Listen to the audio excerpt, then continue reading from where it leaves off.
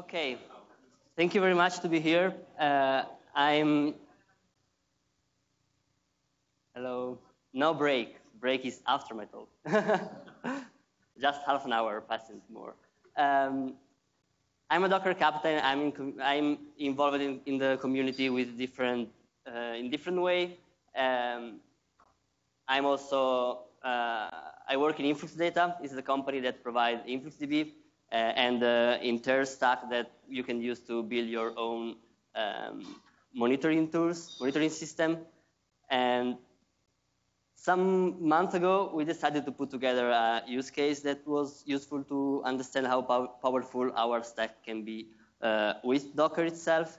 And we struggled about what was going to be an interesting use case for the community, and we bring up an autoscaling project. Because as you probably know, not a lot of years ago, but a while ago, some big players call it AWS, or before them, other players just started to give us a lot of servers and a lot of capability, easy to use. We are all of us are really comfortable to start new servers and to scale application around the world. And if you think about before AWS, or when all this kind of powerful was not available, we was writing application in a really different way.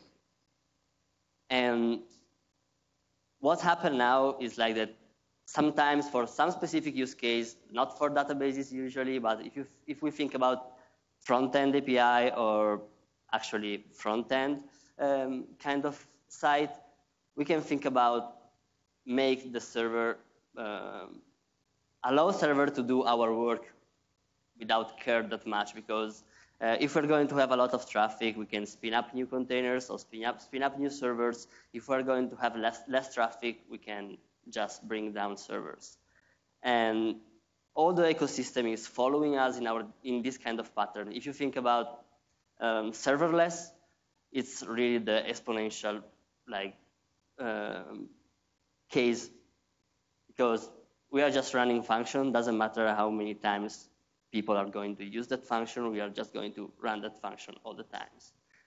And we put together this use case that I call Orbiter.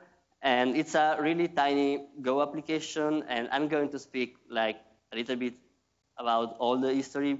There are just 32 commits, but a lot of brain involved in all the commits.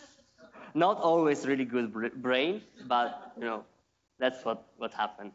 I'm going to use the whiteboard because I asked to have a whiteboard. If you think about your cluster, you have all your servers, and you have your application inside. This is your application. And usually, if you are good, or if you care about your application, you have here a monitor. It's a monitoring system that is usually listening to some metrics. Can be metrics from the server, he's getting metrics like CPU or memory or I don't know, networking. How is your cluster behave? And if you are also really, really smart and really good, you can also take information from your application, because your application speaks really well. He tells you how many login you are handling, or how many errors you are getting, how long a request is. If your requests are increasing, probably you are out of load and you need to add more capabilities. If you think about the API, they are just a layer on top of some databases. It means that if your database is good, you can spin up more APIs. It's going to be good. And if we think about this in this way, we are also comfortable to leave free our servers to spin up a new application during the night, because it's really comfortable leave leave this kind of tasks to an automation tools, and we can stay you can sleep without care that much. And to do that, you need two other actors. You need something, an autoscaler, let's say A, an autoscaler that is waiting for something. It can wait for a new event, like your servers is using a lot of CPU and your requests now are really slow. What I can do? And you can get this information from your monitoring tools. And how can you do that? You need another tiny application that is listening on that metrics and is doing something for you. In Influx data, we have this kind of solution. We have a monitoring database that is called InfluxDB. But you can use Prometheus if you like, or Graphite, or if you have already a monitoring system, it's fine. If you need a way to listen to your application, understand what's happening, and trigger something. And to do that, we use Capacitor. That is an application written in Go that is listening on InfluxDB. InfluxDB has a feature called continuous query. That is you can write a query that is listening on a specific metrics, and you can say, okay, we are not in the common range. Usually to be safe, you need to have a CPU lower than 60%, let's say that. And you can create a continuous query that is saying if it's going up to 70%, just trigger an alert. And there are different kinds of alerts. What I'm using in Orbiter is a really simple post, HTTP post, and on the autoscaler. The autoscaler is the tiny guy that is handling the request and is doing something. In this case, is asking Docker Swarm to increase the number of tasks that are currently running. That's the main idea. What we are covering with Orbiter is just this little functionality. All the other actors are on top of you. This kind of use case is really great if you are using containers, because we know that one of the main features in containers is the resource limitation. It means that when we run a container, we can say if it's working too much and it's using 2 CPU or 2 memories, you can just destroy the container. And in our case, Docker Swarm is going to match the gap.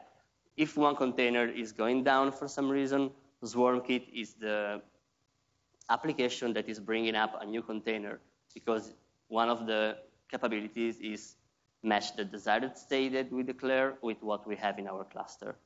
And that capability, this reconciliation helped me a lot when I was designing this autoscaler, because was something that I was already done. And just to come back on this feature, this application, it works in 2 different ways, because when I started, the idea was to create a general autoscaler. AWS has an autoscaler. Kubernetes has an autoscaler. Recently, they added support for custom metrics. Before, it was just for some kind of metrics. Everything needs an autoscaler. That's it. That's why I built this. And it means that I started with a really verbose configuration, YAML configuration, that was really hard to maintain after 2 hours that I wrote it. And that's the idea. And the autoscalers works with, you can declare autoscaling group. In my case, for example, events and infrascale was 2 of them. It supports different providers. As I said, one is DigitalOcean right now, and the other one is Swarm. And you can declare the application that are using that provider. For example, in the Swarm concept is a service. And in my example, events is the autoscaling group, and PHP is the name of the service in Swarm. And up and down is how many containers I need to spin up when I receive up event, how many containers I need to to stop when I receive a down event. It means that if you're going out of capacity, I need to update my the number of containers. If I have less traffic, I need to spin down some containers. And like after some tests, I realized that it was not really easy to use, and like we still need to use this kind of configuration for DigitalOcean at the moment, because I didn't figure out how to do this in a different way. But for Docker Swarm, after some chat with some folks in the community, we landed with a better kind of agreement with Orbiter and Docker Swarm. We implemented a method called AutoDetect, and how it works. It uses labels. If you work with Docker, you probably know that everything has a label, and you can attach label to pretty much anything. Everything you can attach label to secrets or to service. In this case, I'm creating a new service, and I'm using the service attached, the label attached to a specific service.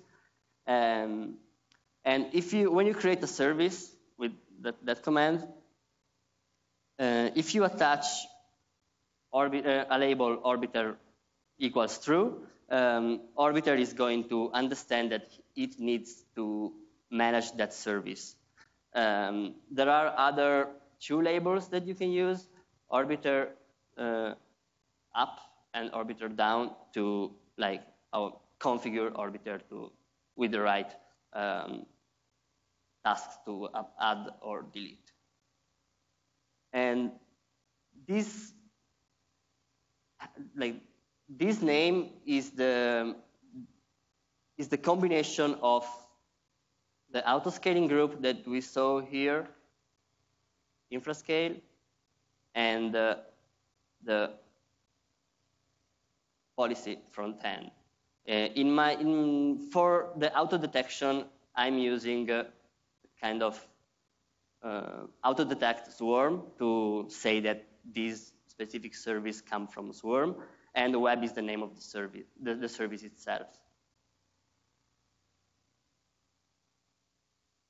Now, let's say that you have your service up and running, and you have your monitoring system that is getting information from your containers and your environment, and you need to scale up and down. What you need to do, you have two choices right now. You can use a post to, with the direction true is up, direction false is down.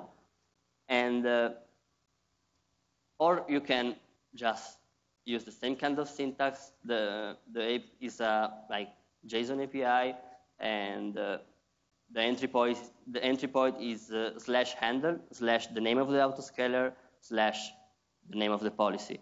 It means that in our example over here, we are going to call handle / autodetect swarm / web, and /up or /down.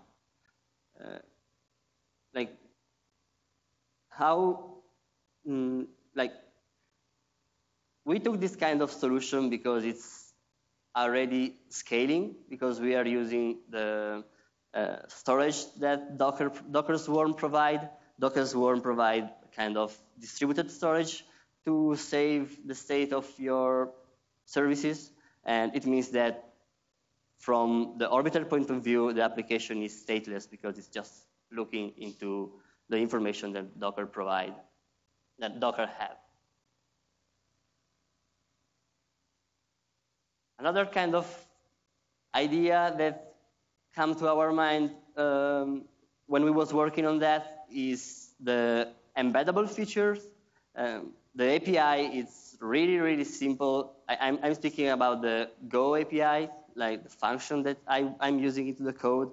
It's very simple, and you can, in practice, use Orbiter as a library for your tools. I linked into this into the README. Kelsey Hightower talks about the idea that a possible idea that in the future all the application will manage the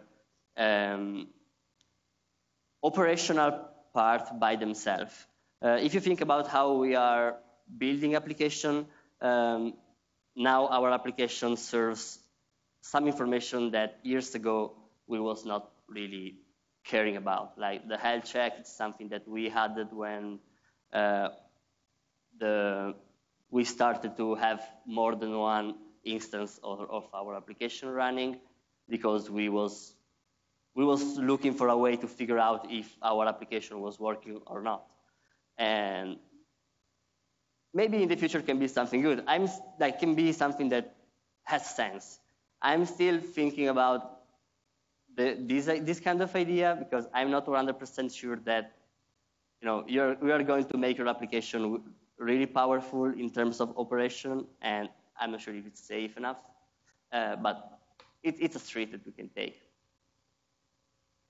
The idea when you use Orbiter with Docker is that you just need to spin up a container in your Docker swarm. In this case, I'm using the run command, but you can use the service creation. You can create a service, and you just need to expose it's running on port 8000, and it's waiting for your requests.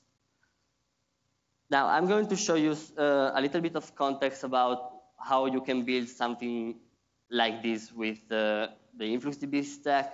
I told you before that we have 3 open source projects that can help you to do that. One is the InfluxDB itself, when you can take the information and store information.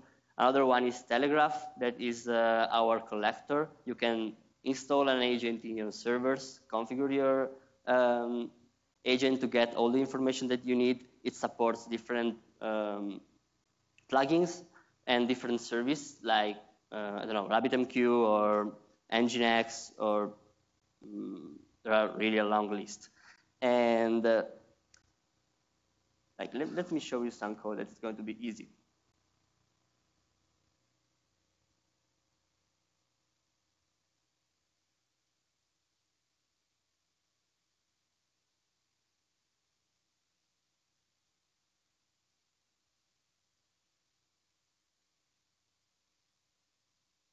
For example, this is a possible Telegraph configuration that you can put in your servers. You need to figure out, you need to put some information, like where is your InfluxDB database, and you can declare all the inputs that you need. In this case, I'm using the CPU. I'm taking disk information from my server, and I'm using the Docker socket, Docker Unix socket to get the information from my containers. It means that I know how many containers are running, how many images I have, the state of my containers, and all the metrics related to a specific container. I'm taking memory information and other basic system information. I also had an example of one plugin. This is how we get information from RabbitMQ. RabbitMQ expose a REST API to get metrics, for example, how many messages there are in queue, how many of them we are handling, or how many of them are in progress, and stuff like that. You put this configuration in your servers, you install Telegram in your phone, and you are just starting to collect data. And I built this application that was a test application, and the idea behind this is we have a RabbitMQ that is getting all the events, all the changes that Wikipedia is having. If someone is changing page on Wikipedia and it saves, I'm going to save this event in RabbitMQ, and I have a bunch of workers that are taking this message from my queue and are making a PDF, JPEG of the diff. And this is a good use case because if you're going to have a lot of too many messages in your queue, you can spin up more workers. And if you're going to have like no messages, you can just stop all your workers, and can be something that you can do in 100% in automation without wake up during the night, or I don't know. And let's say that you are like storing all this information into all the information related to RabbitMQ into InfluxDB, and you have information about the number of messages that are still impending. You can use Capacitor to listen to these kind of metrics, like how many messages I need to handle, how many messages I need to handle. And if there are too many messages, you can make the famous HTTP post that is saying Orbiter to spin up new servers. And this is the syntax that Capacitor supports. And like one of the action that Capacitor can take when something is not matching the criteria is a post. And what I'm doing here is just saying, like, make a post to my worker service and spin it up. I'm going to show you the last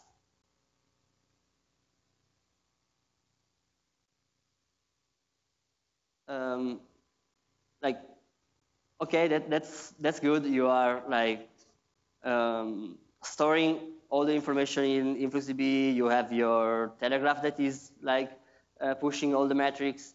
You are your listener. You have your orbiter that is waiting for something, but you need to like be sure that you are doing the right things.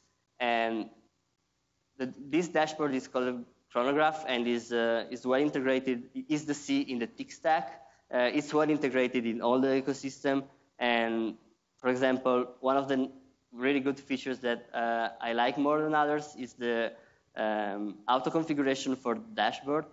All the information, like you can say that system, Docker, and Rabbit are the same plugin that we configure it in our Telegram configuration, because Capacitor can like detect which kind of plugin we are using, and it's going to create for us like fancy dashboard without do anything, because like we know the most common graph that probably we are looking for when we use that kind of service. Like for example, for Docker, we have the container, the memory for all containers, or we have the number of containers that are currently running the images, and the container state. Like we know which of them are running, which are stopped, which are not working. And we do that for a lot of plugins. In this way, you have also like kind of complete vision of what it's how your cluster is behaving. And that's pretty much it from my side. If you have some question or some idea about how to improve this kind of project, I'm happy to know. And like it's open source on GitHub, it means that you can definitely make it better, and maybe you can remove some YAML